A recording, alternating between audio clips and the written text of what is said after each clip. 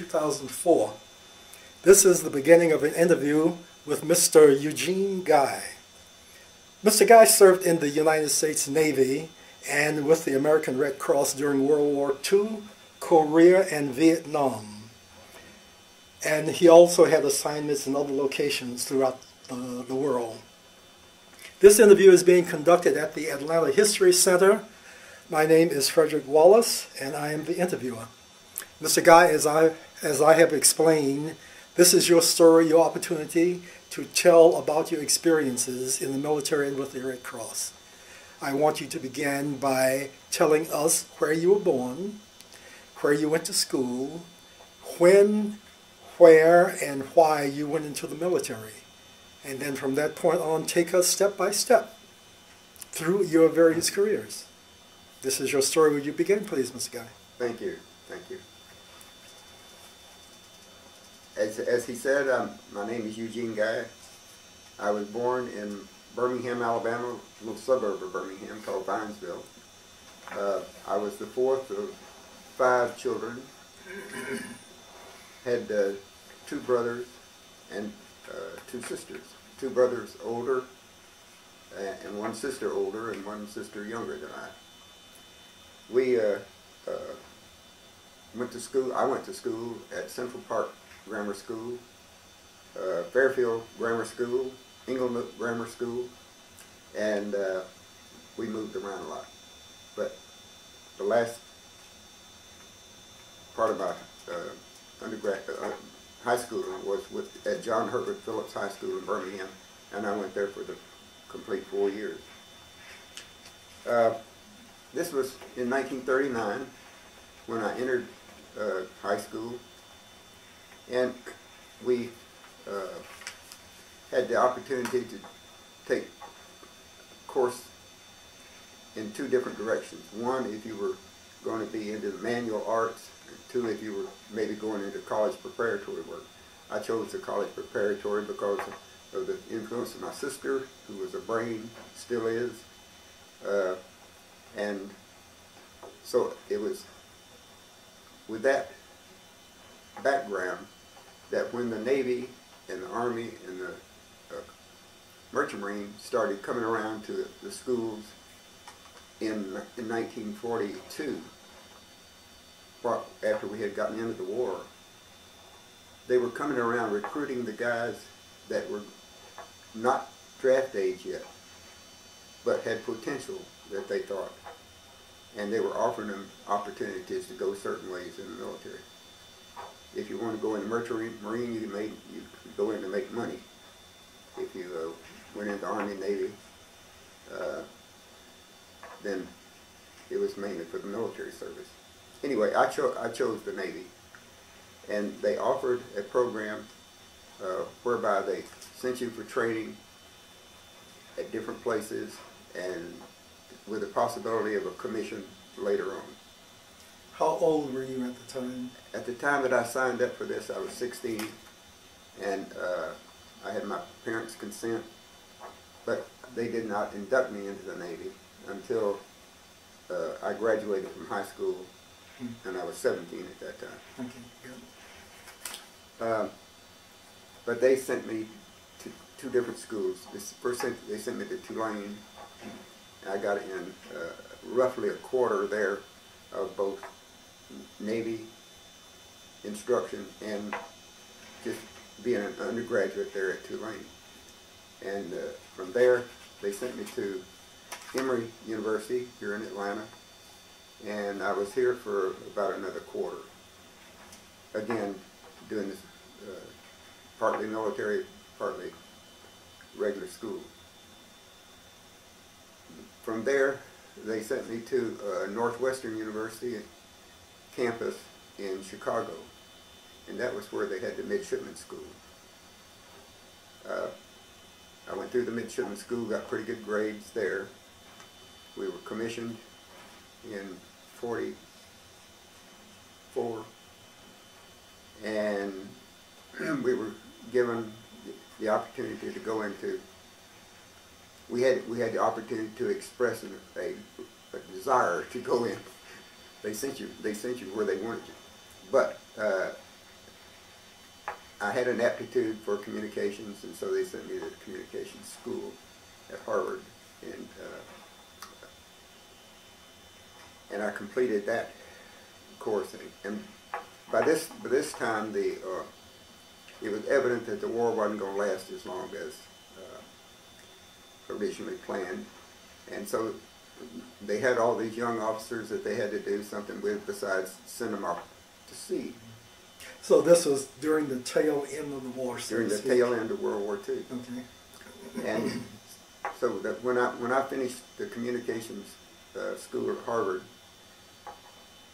they first sent me to several fairly long TDY assignments. I was down in New Orleans, 8th Naval District for a while, just decoding, encrypting, and decoding messages coming into the communications center. Other part of the time I was working with the RPIO, that's the Registered Publications Issuing Office, where they have codes and ciphers that are renewed periodically. And they didn't send that kind of thing through the mail. What they did was they sent that with couriers. And so I was a courier for a while doing this. And I got to travel around. I got out to Texas, I got down to Puerto Rico, and some of the places taking registered publications. And then they detached me from that and sent me to the Panama Sea frontier in Panama, where I worked on the coding board there and also in operations. Then an opening came open in Honduras, up at Navy 509 at Puerto Castilla, Honduras. They operated an advanced base where they had fueling facilities. They could take care of amphibious aircraft, and they also had a weather station. We also maintained the equipment for the UDT teams, underwater demolition teams, that had the job of exploding all the mines that were drifting down south from up in the Atlantic. And because every once in a while we'd have to take these guys out, and they would go into the water with their gear, and we would back off a good ways, and they would swim out, strap on a charge, and blow the mine up, and come back. Of course, they got out of the way. They came back and got each other. But like we say, the war was winding down, and so they decided to close that. We had gotten all the mines out that we knew anything about. And what were living conditions like in Honduras? Actually, they were great. In wartime, you hate to say that, but that was exactly true. We went into Honduras and got the facilities of the old United Fruit Company banana plantation there. So it had the big house, it had all the outbuildings, it already had many of the facilities that a base would need, and it was just wonderful. I shared a 5-room house with the officer in charge of finance and all that sort of thing. Just the two of you in the 5-room house? And of course we had a cook too. I was going to ask, did you have maid service? She came in every day. Yes. Yeah, and it like I say, it was not like. It was not like wartime at all. Not like wartime at all. Good fishing too. But it was something that the Navy said we had to have, because we did provide a lot of good information for them on weather and all these other things that weather was one of my responsibilities. On that base, we only had 4 officers. Only 2 of us were line officers. There was the skipper and me. We were the only 2 line officers. Therefore, I became commanding officer of the crash boat, because the skipper had chronic seasickness and he didn't go out anywhere. But and then we had a doctor and a supply officer. So you did go out on the ships? Oh yeah, Yeah. What type of ship was it? It was a PC. Actually, we used the PC for the demolition people. We had other small boats that only had 6 or 8 men aboard, but we used those for refueling and that sort of thing. But when that wasn't happening, we used them for fishing, so that worked out real good. But I had a lot of opportunity to learn a lot of things. I learned how to be a storekeeper because one of my jobs was the ship service, which is the PX of the Navy. That was one of my responsibilities. The skipper and I divided those things up. He mainly working with civilian populations because we had a little town, Trujillo, right across the bay. We had a little town right outside the gate that grew up just from providing workers for our base. How many men were on your base? Less than 40. Oh, it's okay, very small. Very small. Actually, we had a huge medical facility. And the doctor got an awful lot of good experience there because when he didn't have anybody that was sick from the few people we had there, then he brought the civilians in and he treated them. And it was a great experience for him. It certainly did the people around. It helped the locals quite a bit. Helped the locals, and they really appreciated it too, because the government of Honduras at that time was just not in any position to provide any of that sort of thing. But anyway, that good story came to an end when they decided to close out Navy 509, and they sent me back down to the Panama Sea frontier, where I served on the coding board and on operations for the rest of my time in the Navy. I was still young at that time, and so it took me a lot longer to build up points to get out than it did a lot of people. Because, let's see, I got out when I guess I was 19 when I got out. 19, yeah, 19. And so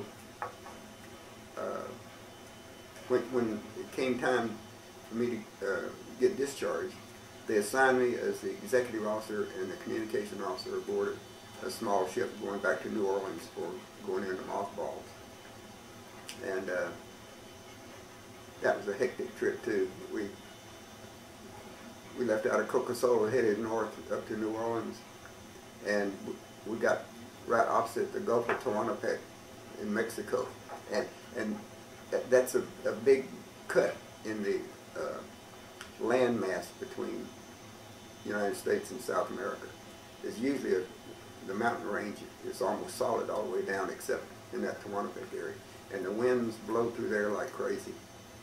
And we were rolling 75 degrees sometimes in both. I didn't feel too good for a long part of that period. But anyway, we went up to New Orleans, and I got out of the Navy in, I think it was August of 1946. And the girl I'd been going with and dating while I was in Emory met me in New Orleans with her family, and we got married, and I got out of the Navy the next day. And we came back to Atlanta, and I entered University of Georgia. I think they call it University of Georgia Extension Center in Atlanta. It's now called Georgia State. It was in an old parking lot. It was a 4 or 5 story parking lot that they chopped up the parking garage. The parking garage and made schoolrooms out of it. And what was your field of study? Education. I was going into teaching, and but when I went back into Emory when I first got out of the Navy, I went back to Emory. But then my wife got pregnant. She and her mother decided that my mother-in-law needed grandchildren, so, but when she became pregnant, I knew I couldn't make it on the GI Bill and the little stipend we were getting from them.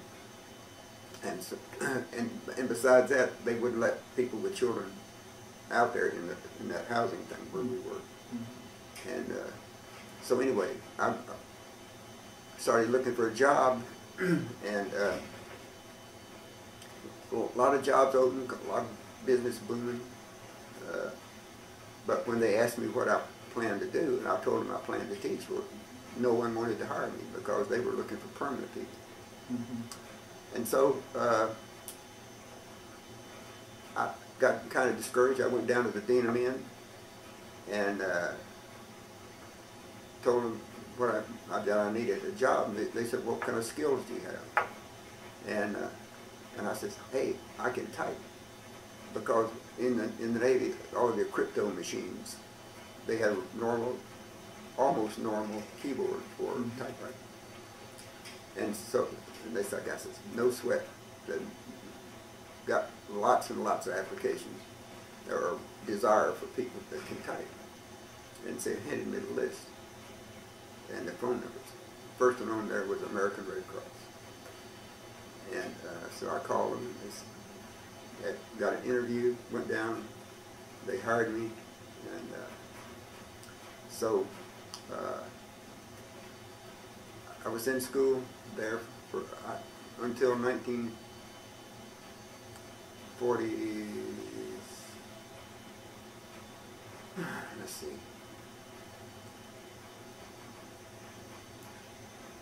So you were working with American Red Cross while going to school? While going to school. I was working, I handled the robot typing machines. Nobody ever heard of a robot typing machine that's living today, I don't think. But what it was a manual typewriter that sits down in this little well with a little wire attached to each one of the keys. And then you typed a thing like a piano roll. Do you remember what a piano roll was? Big, wide, with a sheet of paper. You punch the holes in it. You punch these things in there, and the machine, after that, would type that letter over and over and over again. Oh, I see. Okay. And so this was our answer to that. And did you complete your schoolwork? I got to the point where I was eligible for a teaching certificate. I didn't finish college. I didn't finish the thing, but the schools were hurting for people, and so I could get a job teaching school down in Moultrie, Georgia, as a matter of fact. And I did that after we got through with this spring quarter at Georgia, University of Georgia. And so I went down to the personnel at Red Cross and told them, that I was going to be leaving in the midsummer or so because I was going to teach school. And they said, "Gee, well, we're sorry about that." And so I got a call from the deputy director of the Red Cross down there. And he said, "Hey, Guy," he said, "you ever think about staying with the Red Cross?" I said, "Well, I'm going to do something better than this." He says, "I'm talking about going back and working with the military." And I had known a little bit about that from just reading stuff around the Red Cross. And I said, "Well, but I know from just the applications I've seen that you got to be at least 35 years old to get a job doing that." He said, "Well, we're setting up a new program to see if we can't get some of the younger people in to counsel with the military people who we work with." I said, well, my first question was, how much does it pay? Because I knew what the school was going to pay. And this was about $35 or so a month more than the school system. And I said, well, I'll try it for a year. Well, I tried it for almost 40 years. They sent me to Benning for some training. To where? To Fort Benning. Oh, okay. For some training with an old-time Red Cross director that had been working down there for a number of years. And he had a training course that he had me study, and then he came around and checked on me every once in a while. But I enjoyed the work. It was and still is, the job of helping the young soldiers adjust to life in the Army, because they're leaving home. They have problems back home. They don't know how to deal with them, and so Red Cross, as a non-military organization, non-military in the sense that we don't have any authority over them, or that we can influence anything that happens to them. But they could come in to feel free to discuss anything they wanted to with us, because they knew it wasn't going any further than that, unless they wanted it to go. And I enjoyed that concept of counseling. Did your family move with you to Fort Benning? Not right away, Mm-hmm. because during this training period, it wasn't certain that I was going to remain at Benning after I completed that. So the family stayed in Atlanta. They did come down later, but let's see. So after your training, where did you go? Okay. Actually, I stayed at Benning. Oh, okay. And then Operation Portrex was announced. At Benning was the 3rd Infantry Division, was at Benning, or at least the headquarters of the 3rd was there. They had 2 of the regiments there and 1 regiment up in Fort Devens, Massachusetts. But they were going to have the first big Army, Navy, Air Force operation coming after World War II. They had the first jet aircraft to use in that, and they were using a lot of new concepts. And so when the Army asked for Red Cross to accompany them on this thing, my boss down at Fort Benning said, "How would you like to go?" And I said, "Well, I thought I'd like that." So we went up to base up in North Carolina somewhere, and we staged out of there with our troops, with the Marine Engineer Boat and Shore Regiment, with the Air Force, so that we all could get down there at approximately the same time. But we were going to be fighting. This was going to be a little war, and we were going to fight the 65th RCT, Regimental Combat Team. So it was a training exercise. It was a training exercise. Mm-hmm. And so we outloaded off of this out in North Carolina as a troop ship. Everybody had the same gear. I had the same packs and all this other stuff that everybody else had. In addition, I had my typewriter and my bag full of forms and that sort of thing. Mm-hmm. And so we got on this troop ship. It was the Bexar County, B-E-X-A-R County, out of Bexar County in mm-hmm. Texas, as a matter of fact. And they didn't know where to put me. since So they had me travel with the chaplain and the doctors. So, okay. So we were on this one ship, and we also had a lot of troops on there. And oddly enough, we took our first casualty getting off the ship, because these ships had high freeboard, and So what they did was they throw this big net over the side of it, and you climb down the net into a waiting boat down below. And you climb down with all these packs and stuff on you, which you're trained to do back at your normal duty station. But this young lieutenant, oddly enough, he was an Indian, a Navajo or something. He was climbing down, he got on the net and started down. Had his rifle strapped across the back of his, and as he was going down the net, he fell, and he fell on his back, and it broke the rifle, and it stuck him and killed him.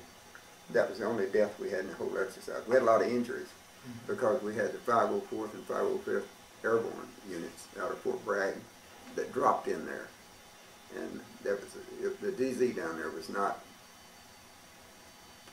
for plush, and it didn't have good thick grass, and so that we took a lot of casualties down there on landing. They don't do that anymore. They land standing up. Yeah. We were on a little island of Vieques. Oh, in Puerto Rico. Off of Puerto Rico. Okay. Yeah. But that was great training for me too, because it gave me a chance to see what working out in the field with troops was like, and the problems that come up. Communication was sporadic.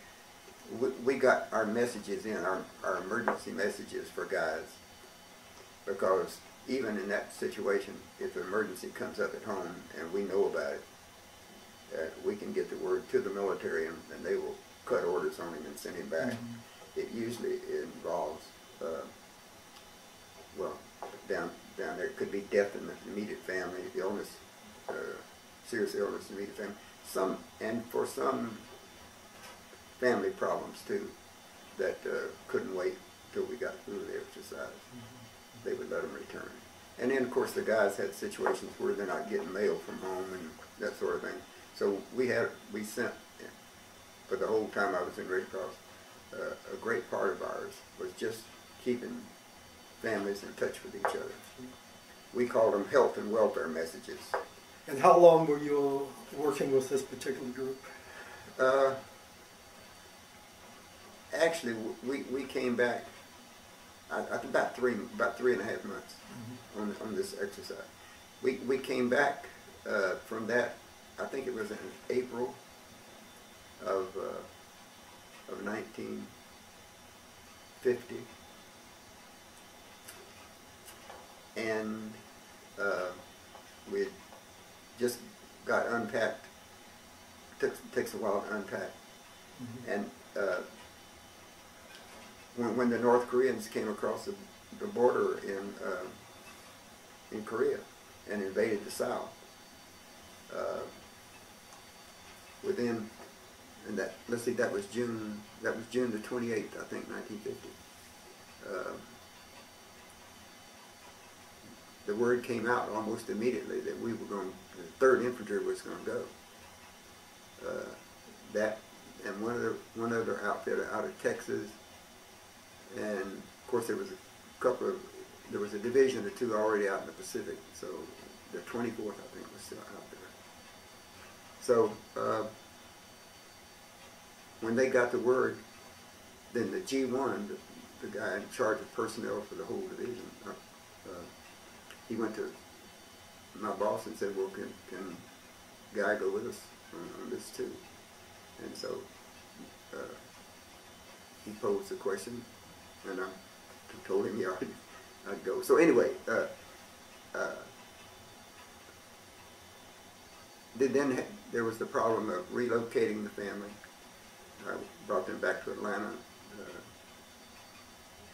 Her mother was happy to have them there since she could baby the grandchildren, and so I went with. I didn't go over in the same trains or anything from here, but what happened was that they cut orders on me for the Far East, the Department of Army here, they cut orders on me, and I went through Japan and then joined them down in Jumanji in the South Island of Japan. We were down there. We went through some training. I need to back up a little bit. There was some difficulty with this maneuver. Showed us we had difficulty. We were undermanned. Of course, this was post World War II. The Army had drawn down, so that all units were short. They were short-handed. So at Benning, where we had 2 regiments, we took the 15th and the 30th and in effect combined them into one unit. We had the 7th up at Devens, and they had this floating regiment down in Puerto Rico.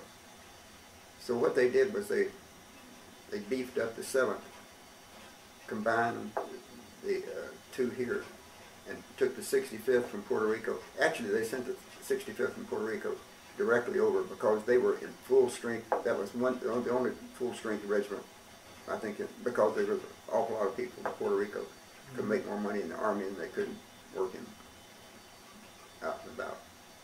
So they sent them in and they attached them to somebody over there.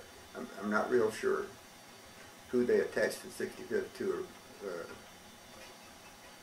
because the 65th got into Korea before we did. But after we got into Jumanji and sorted ourselves out a little bit, the Korean government sent us several thousand brand new bodies.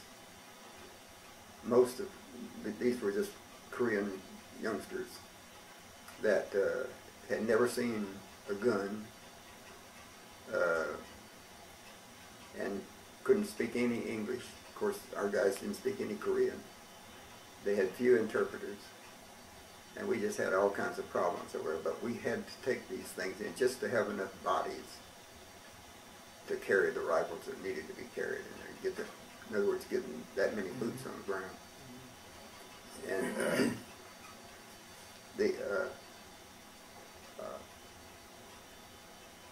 there's some horror stories about what went on in Japan, because they didn't like our food. Our food made them sick. The Koreans didn't like your food? Yeah. The food made them sick.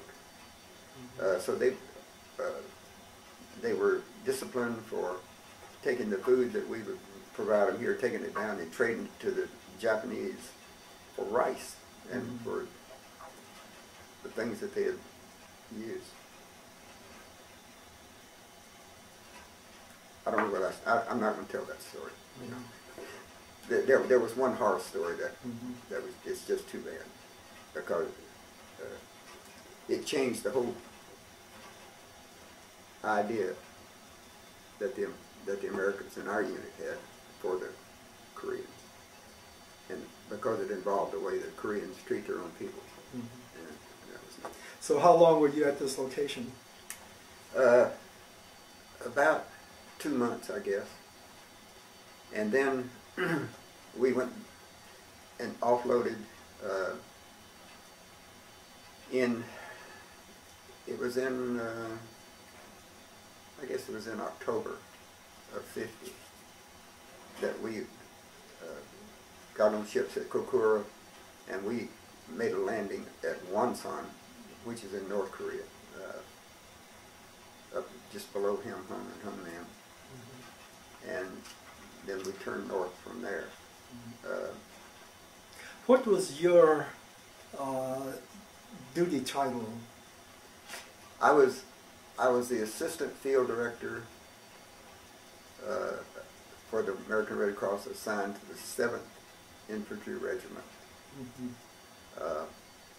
In fact, I'm a life member of the 7th Regiment organization. In fact, I got a big thing from them yesterday.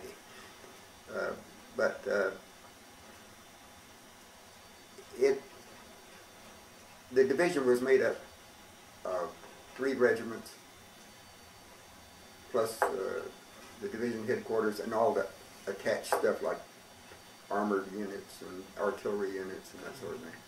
But for the infantry part of it, you had 3 regiments. So you were attached to the unit? I was attached to. You moved to the unit, with the unit? Everywhere they went, I went. Okay. I ate out of the same mess hall. They provided communication services to me so that I could communicate with the Red Cross offices back in the United States, because for every problem that we knew about in Korea or anywhere on the military installation, everywhere the installation was, for every problem we had, a similar problem was handled by a local Red Cross office back in the United States somewhere.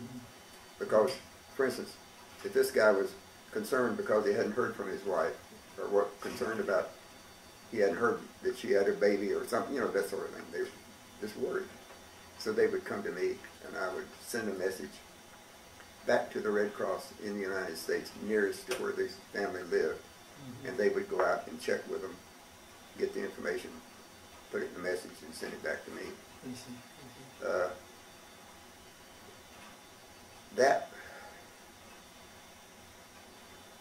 The communication speed was not great back then. But first of all, this is the first time they had ever done anything. The people in the Army then were not the same people that had been in the Army during World War II and had undergone, training and had problems that they had to work on. And so we had to learn it again. We had to learn everything almost new again. And the military had changed some of their concepts about people. For instance, when we got to Korea and a guy's mother died, today, if that happened today in Iraq, he would be home on the next plane. Over there, sometimes we didn't get the message for 2 days. And he certainly couldn't get out of there in 2 days, or 3 days, or even maybe couldn't get out for a month. Forget any transportation back. So what the Department of the Army decided was that if it involved a death, then there would be no emergency leave. Only if the situation was such that a doctor could say that they expected the person to die within 30 days did they give emergency leave for illnesses. And again, it was strictly for the immediate members of the family. That's your mother, father, sister, brother, wife, or children. Or somebody that took the place of a parent during your childhood. So it was your job to work on behalf of the serviceman, yes, with the Army? With the Army. Okay. They did have one thing I thought was pretty smart, though. The Army in Washington, D.C. set up a thing in the Pentagon there. They had an office that made judgment calls on all this stuff before we ever got the message. What happened was, the Red Cross locally, like Atlanta, if you had a son in the Army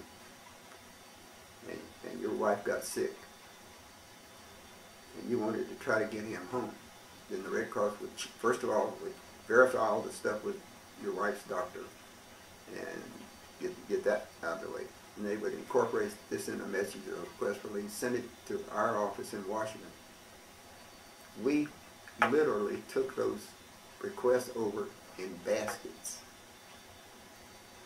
to an Adjutant General section in Washington, and they made decisions right there on whether or not emergency leave was going to be granted. If it was, then the Army would send a message to the command authorizing this man to come home if he wanted to. We, in the meantime, the Red Cross in Washington sent us a message telling us what the problem was and whether or not emergency leave had been approved. Mm-hmm. If it was, then we would go out and tell the man and ask him if he wanted to go home. Oddly enough, some of them didn't. Mm-hmm. Had some odd reactions from people. But so how long were you in North Korea? Did you move down to South Korea? Yes, we did. We got kicked out. Mm-hmm. And after we brought the Marines out of the chosen reservoir area. Mm-hmm. I want that known. The Marines don't admit it. but the 3rd Battalion of the 7th Regiment walked the ridges for the Marines to get out of the chosen reservoir. I met some Marines later in my life that confirmed. Anyway, what was I saying? We were talking about moving from South Korea, North Korea to South Korea. Okay. After the Chinese came in, mm-hmm. the Chinese were the deciding factor because we had the North Koreans on the run. Mm-hmm. Because we had gone fast.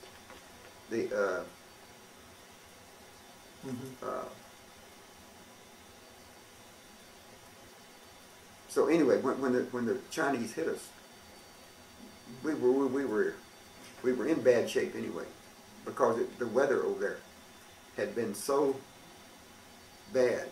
It was 30 below lots of times, and we only had summer gear because the reason the 3rd Infantry was so prepared back at Fort Benning when this happened was that we were planning a transfer to Europe, and so they hadn't drawn all that winter equipment and everything. And as a matter of fact, they thought when we went over there that we would have this knocked out in about a month or a month and a half, and then we would just go straight from there on to Europe. But you're gonna have to move along because we're running out of time. Oh God, I haven't got a foot in yet. But anyway, the Chinese forced us out of North Korea. We left there in December of '50. Left it burning. Not the city, our goods, but we couldn't get out of there. I left North Korea on the Hunter Victory, sleeping on 500 tons of ammunition, and that was the only way we could get out there. But anyway, went down and we went down to Busan. We got our supplies. We got resupplied. We got lots of new personnel because in the meantime they'd been drafting people, and so we had people over there, the reserves and the National Guard had been called up, and lots of unhappy people, guys that had been operating their business a week before were now in Korea trying to figure out which end of the gun was the thing to shoot out of. But so then we, after we got geared up, we started going northwest out of Korea because the Chinese had moved down south of Seoul. They had pushed all the refugees down into the south. We went across the Han River at Seoul, and then for the next 6 or 7 months, we fought up and down that valley that goes north from Seoul up into the north section. The way you say "we" as if you were really a part of the fighting military. I was. Were you in danger of being shot? Often. Often? Well, I mean, you know, if you're with a unit as small as a regiment, you know, you can't. There's no way you can not be. So even in combat situations, you were right there with the unit. Well, and when we were making contacts during the fighting, now I didn't go into this, you know, blindly. I didn't just go say I'm going to go up and see so and so, but I would go by and check with G3, which is the people that know what situation we're in right now. And if I got a message in that this guy was having a family problem back in Podunk, Michigan, then I'd go to G3, find out where he was, and get my driver, and we'd get our little thing and we'd go out there. And so that's as far forward as you can get. So, yeah, as a matter of fact, we were on one of those little missions, and we got some fire the day that I. Okay, the tides of war over in Korea were involved fighting back and forth up through this corridor north of Seoul, and there were beginning to be talks in the UN, United Nations, about some sort of settlement for Korea. They finally started to try to define a demarcation line of separation of the two Koreas. And so during this time, the fighting was still going on, but it was beginning to go down. The intensity was going down, and they would fight for just short periods. So by this time, I've been over there about a year, or a little over a year. So my time came, so I rotated back to the United States for assignment back at Benning. I did training at Benning, training new people in Red Cross for a short period of time. Got promoted, went to Fort Stewart, was pulled out to go with Operation Sagebrush, which was mostly airborne. They were testing new tactics, taking people up in helicopter, taking up to the front in helicopters, inserting them and extracting them when they had their situation covered.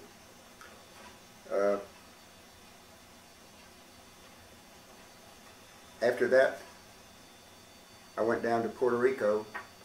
They asked for a new opening of a base down there. I went down and set up an office there and established relationships with the military, the civilians, and with some of the islands over in the Caribbean, because Red Cross, in its disaster function, had a lot of contact with the Caribbean countries. After that, I came back to the United States, and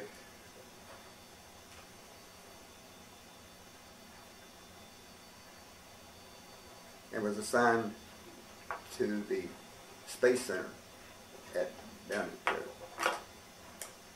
in Florida, down at Cape Canaveral.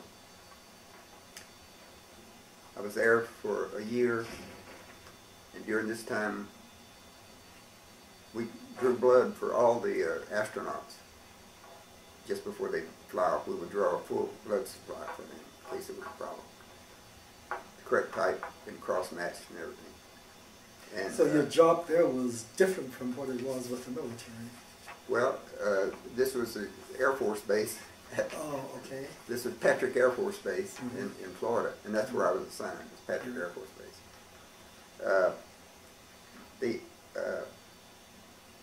The only time that they had a tragedy down there, the blood was of no value to them, because all three of the astronauts were killed right in the vehicle as it sat on the ground. But one thing about it, the astronauts were really nice to the Red Cross and the volunteers that gave blood and did all the other things for them. That they would sign their blood card. Each each one of them, of course, had a different blood type. They would sign the cards for them. Anyway, I was there just a little over a year, and then I got an opportunity for the one assignment I had been waiting for as long as I worked for Red Cross, and that was an assignment to Europe. And we were assigned to Nuremberg, Germany. Got to take the family over with us. We lived like normal human beings over there for 3.5 years. The main event, I guess, of the European tour was the invasion by the Russians of Czechoslovakia in 1958. I think it was 58. They invaded Czechoslovakia, and all the Americans, all the foreigners in Czechoslovakia at that time tried to get out immediately before the Russians took over, and so there was a convoy that came out of Prague coming into Germany, and it just happened that it was in our sector, and so we were the ones that went down and met them at the border. They got out of there with only the clothes on their back and maybe whatever one bag they could throw into something that they could put on one of these trucks that came out in this convoy. The most notable member of that convoy was Shirley Temple Black, who happened to be in Prague at a meeting. She was an ambassador to one of the African countries, but she was in Prague for a meeting, but she came out with this group, and all these people, when they came in, our military intelligence people, of course, descended on this group as they came in, because they wanted to debrief them about what was going on over there and what they saw. So a friend of mine had Ms. Black as an interviewee, and they put them in little rooms, and they didn't come out for, it usually took about 10 minutes max with one person. 30 minutes later, this door hadn't opened, and our commander, our area commander, was getting upset.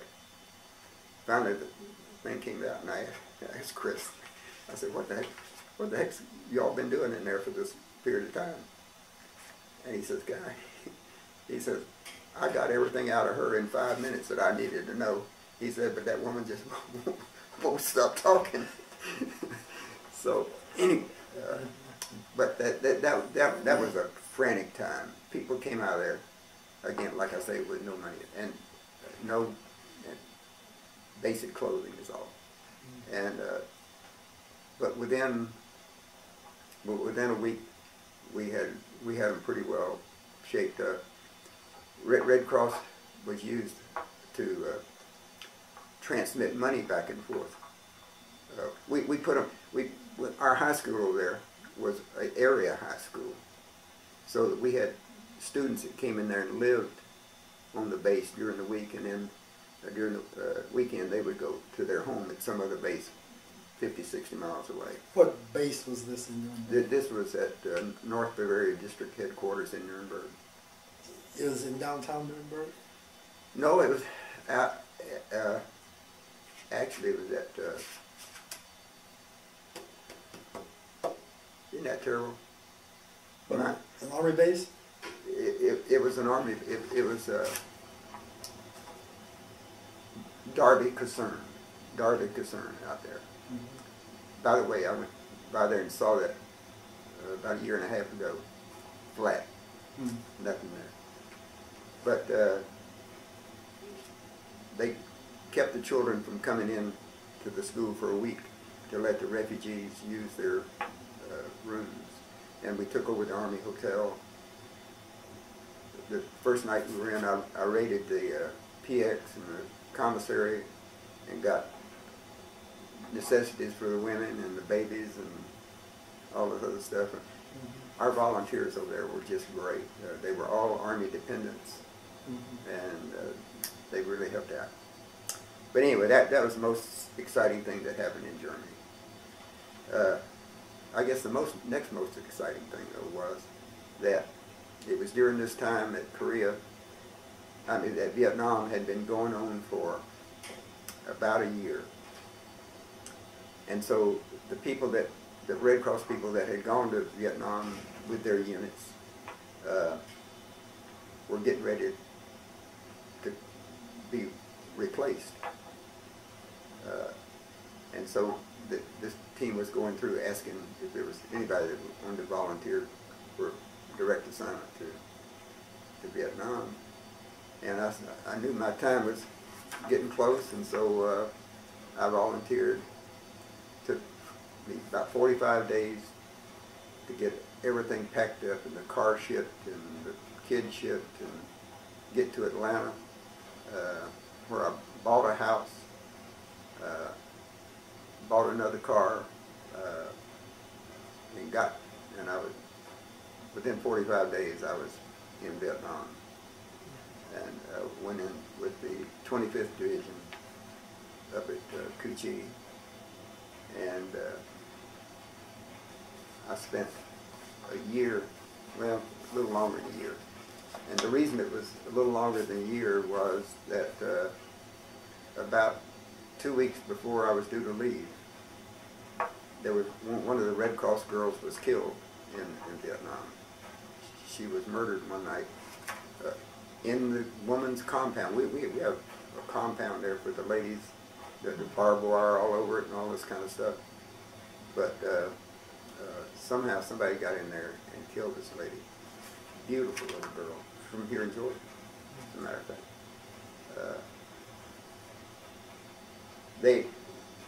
I stayed around.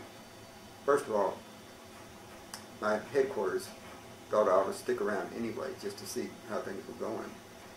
And so I stayed there about an extra month, but they could not find any hard evidence against anybody.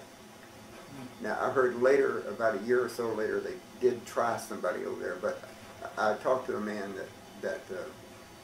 a Red Cross fellow, that had gone in there as an observer at the trial, and he said he couldn't have convicted that man. So they never found it in Georgia. But anyway, that was a hard time. The work there, different kind of war. You didn't have the up and down fighting like you had in Korea. You didn't have that trench warfare like you had in Europe during World War II and that sort of thing. This was war from a main base, and they had what they called hard spots out in the Delta area where we were. And because you had water around a lot of it, and so you'd find something that was a foot above water level, and you'd build a little base on it. But sometimes you only manned it during the daytime. At nighttime, you pull in somewhere else. It's strange. And you did all your travel, all your tactical travel by helicopter. Very few roads. Are we getting close? Yeah, go ahead. But but the work was not more difficult because you had better guidelines on the military's part, and you had better facilities for people so they could go out and get recreation, like you had R&R to Hawaii if you want to meet your wife there, or you had headed to Japan or Okinawa or Australia or wherever you wanted to go. And so when I got out of there in 19, let me think, Lord, 1960 something. Oh, Oh God, isn't that terrible? God. You have senior moments.